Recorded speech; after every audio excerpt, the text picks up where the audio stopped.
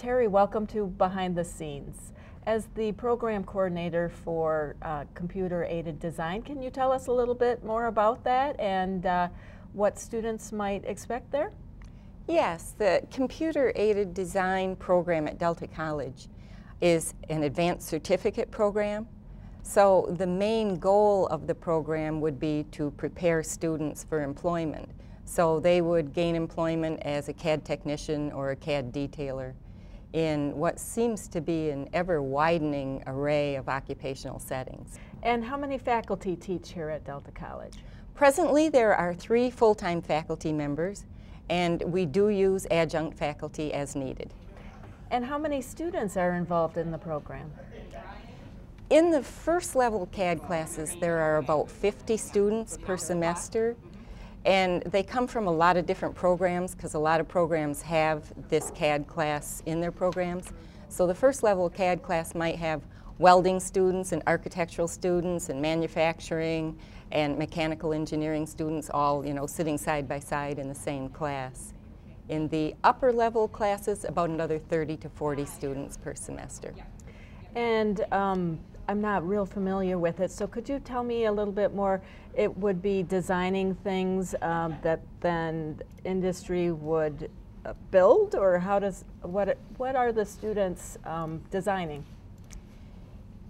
Again, in the first level class, they're just learning the software. Okay. So they do work on mechanical and architectural drawings, but the drawings are not selected for the content, they're selected for the software concepts, and to teach the software concepts in a sequential manner. Now, when they get into their area, their chosen field, the mechanical and manufacturing students would be using a solid modeling program like SolidWorks, and they would be modeling machine parts and designing them and things like that. And the architectural students would use a building information modeling program.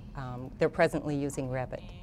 And would students then normally or have the opportunity to go on to get a 4-year degree? Yes, they would. After completing the CAD certificate, they may find themselves like almost halfway to an associate degree here at Delta.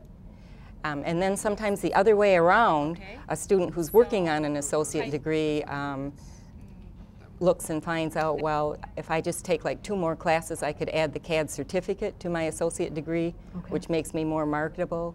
And then, yes, they go on to several different 4-year colleges, depending on what their chosen field is. And what sorts of careers might someone interested in CAD get into? A person who completes the CAD certificate, they would be preparing drawings, perhaps for an architect or a mechanical engineer, or drawings that are going right out to the manufacturing floor. And some of them end up being project managers. And tell us a little bit about yourself. How did you get into the field, and how long have you been teaching? Well, my first degree was the associate degree in architectural technology from here at Delta College. Great. And I worked for several years as a CAD technician for an architecture firm in Saginaw, and then as a CAD detailer for a construction firm in Midland, and then went back to school to get my bachelor's and eventually my master's. Are there many women in the classes? There are more females that go into the architectural field than into the mechanical engineering and manufacturing. I'd like to see a lot more. And does that follow over into the workforce as well? There are, in the workforce, I would say there are more women than there were 10 years ago. Still, it's predominantly male. Is there anything else that you would like to tell us about the CAD program or the field itself? I know it's an overused phrase, but here at Delta, our labs really are state-of-the-art. The latest release of the software is loaded every fall. Every 3 years, the labs get brand new hardware, which is imperative for running, these robust CAD programs. And we've recently acquired a 3D printer, which the students can design something using the software. The printer prints it out in ABS plastic. it's already been a learning tool. They've already designed things like a cell phone cover that didn't have an opening big enough for the cell phone to slip in, you know, or mating parts that needed a larger or smaller tolerance. So it's been a learning tool. They go back to the software, they make the changes, we reprint, and they've learned something about design. Wonderful. I'm wondering if I might have the opportunity to go into one of the classes and kind of see it firsthand. We would be happy to have you.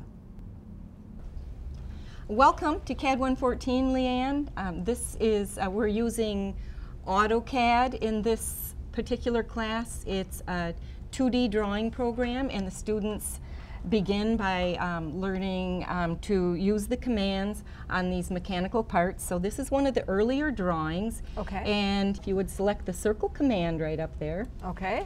Type 0, 0 and press enter.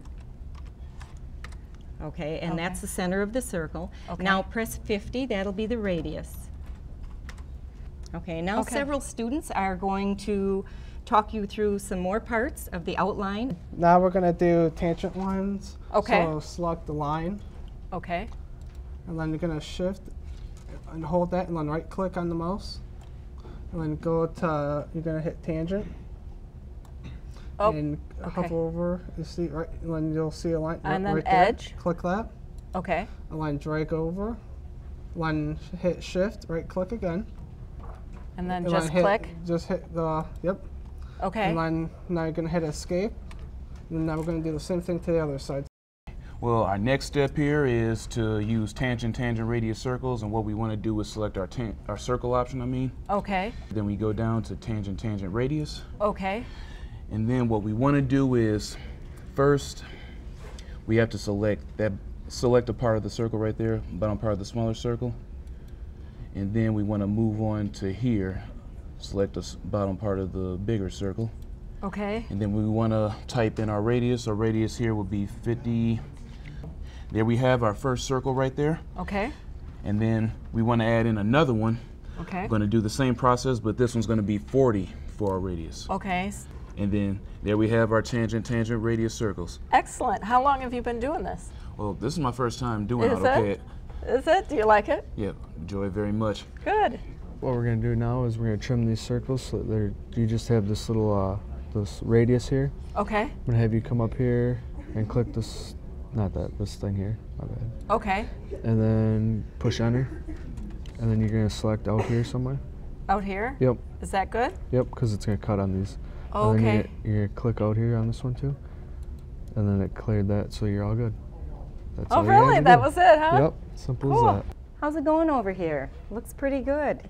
Great. Is CAD drawing what you thought it would be? It's a lot of fun. Thanks for letting me come into the class. Oh, you're welcome anytime. We'll see you next semester, okay? Okay.